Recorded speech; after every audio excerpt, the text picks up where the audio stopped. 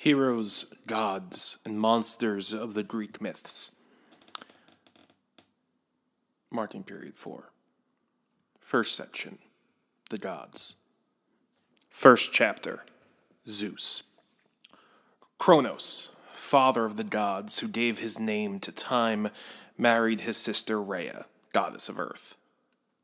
Guys, I know that we're just starting this book, but you're gonna get used to the amount of sister marrying in Greek mythology. It is overpowering. Anyway, now Cronus had become the king of the gods by killing his father Uranus, the first one. The dying Uranus had prophesied, saying, "You murder me now and steal my throne, but one of your own sons will dethrone you, for crime begets crime." So Cronus was very careful. One by one, he swallowed his children as they were born. First, his 3 daughters, Hestia, Demeter, and Hera, then 2 sons, Hades and Poseidon. One by one, he swallowed them all.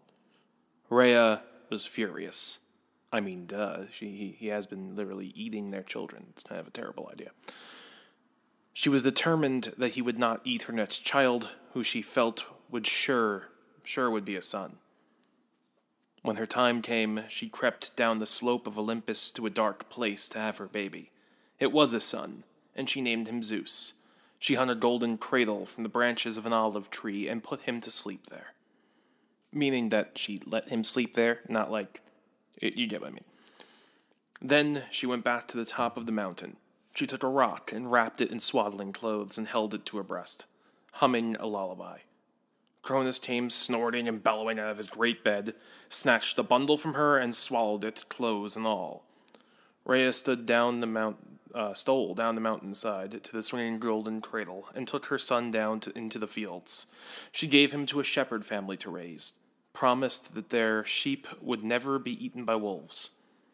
Here, Zeus grew to be a beautiful young boy, and Kronos, his father, knew nothing about him. Finally, however, Rhea became lonely for him and brought him back to the court of the gods, introducing him to Cronus as a new cup-bearer. Kronos was pleased because the boy was beautiful. One night, Rhea and Zeus prepared a special drink. They mixed mustard and salt with the nectar. The next morning, after a mighty swallow, Kronos vomited up first a stone, and then Hestia, Demeter, Hera, Hades, and Poseidon, who, being gods, were still undigested and still alive. They thanked Zeus and immediately chose him to be their leader. Then, a mighty battle raged. Cronus was joined by the Titans, his half-brothers, huge, twisted, dark creatures taller than trees, whom he kept pent up in the mountains until there was fighting to be done. They attacked the young gods furiously, but Zeus had allies too. He had gone into darker caverns, caves under caves under caves, deep in the mountainside, formed by the first bubbles of the cooling earth.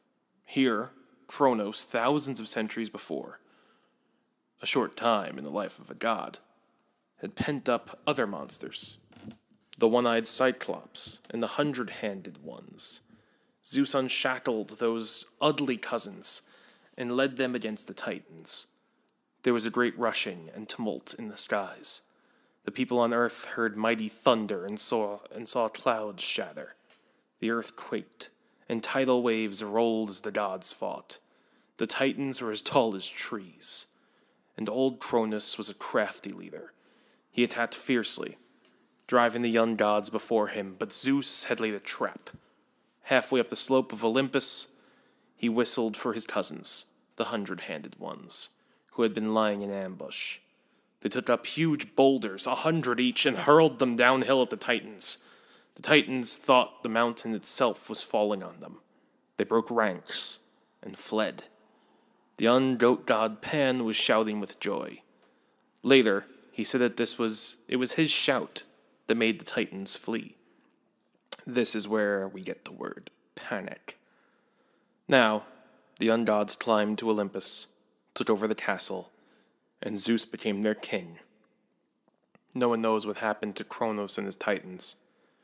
I mean, we're about to find out, and then that's like 2 or 3 myths. But sometimes mountains still explode in fire and earth still quakes, and no one exactly knows why.